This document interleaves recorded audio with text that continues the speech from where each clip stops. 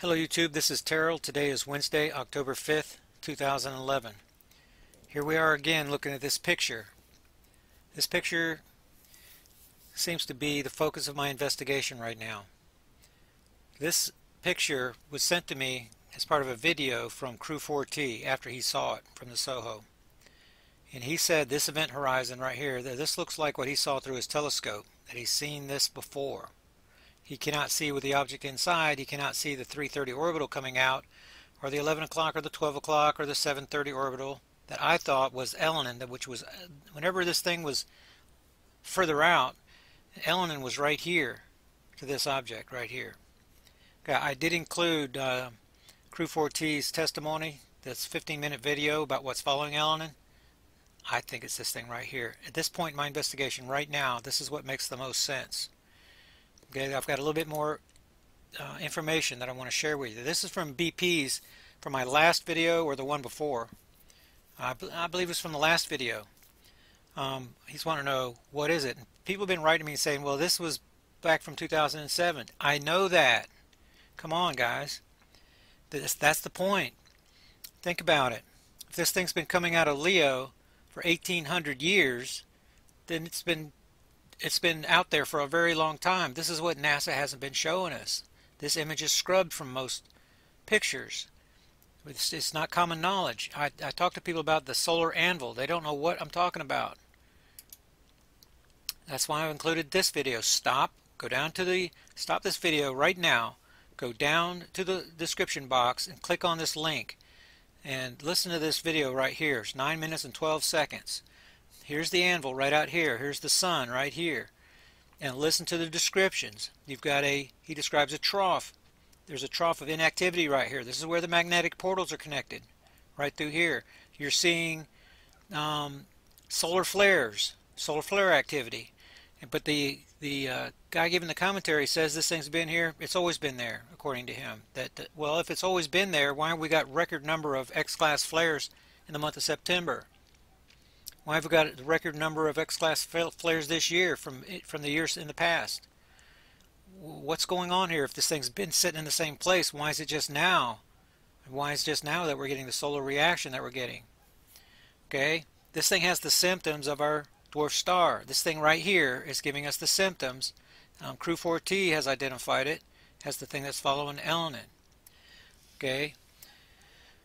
This is going to be the prime suspect in our case right here. If it is what this guy says, listen to him. Well, you've already listened to him if you've done what I said. Then this thing has mass. It has more mass than all the planets in our solar system. This is the thing we're looking for. I've got a strong feeling right here. This is where I hope this wasn't true. It looks like that we have our anvil right here coming around the left side of the sun. Now if it is there, then I've got a problem. Then we've got a problem. This thing is supposed to still be right side of the sun. This is the link list. You see this stuff is added right here. The solar anvil videos right here. This is Crew's 117, 119 page PDF. This is what he saw. Click on this link. Listen to what he saw. This was his testimony that he gave. This is similar to the testimony he gave to me and Anvil on May the 29th when he first visualized this thing. It appears that the anvil part is the large magnetic anomaly that he's describing in his video and in his paper, the thing that he feels is following Elenin. This fulfills everything that a high density object does. This causes our earthquakes. This causes our magnetic pole migration. The magnetic effect of this thing as it's coming nearer is what's affecting our planet, I feel. So in my investigation, it feels like that this thing right here, this solar anvil deal, is the event horizon. This thing is like a black hole, and it has event horizon around it. It has orbitals, and it's fitting the profile of my suspect in my investigation. I feel like that this solar anvil deal, that this guy says has been out there for years. He says it's always been there. I can't believe that it's always been there, but I can understand why it appears to be motionless If Elenin at 8 AU to 7 AU was coming in at only 32,000 miles per hour, that's terribly slow.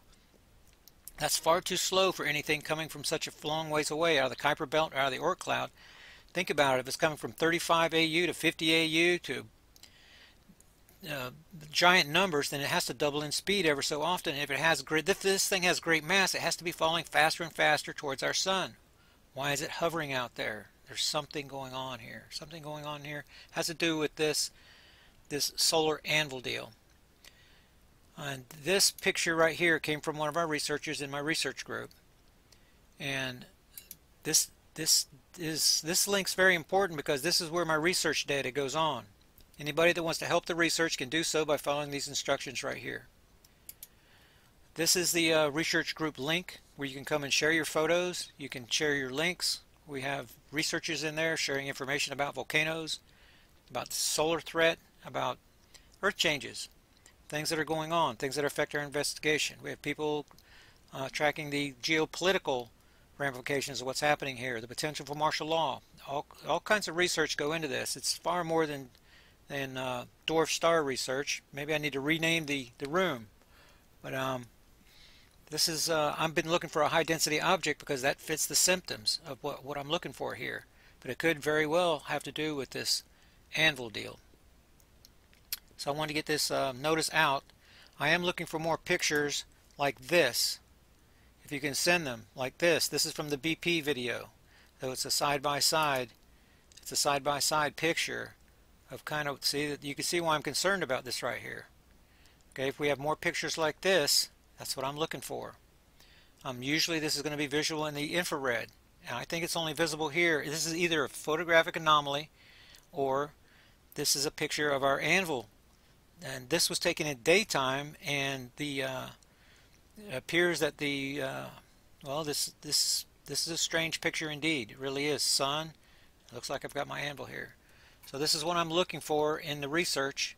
So if you want to help the research, if you want to come to our room and help us with the research, then you guys are welcome to do that. And you guys have a great day.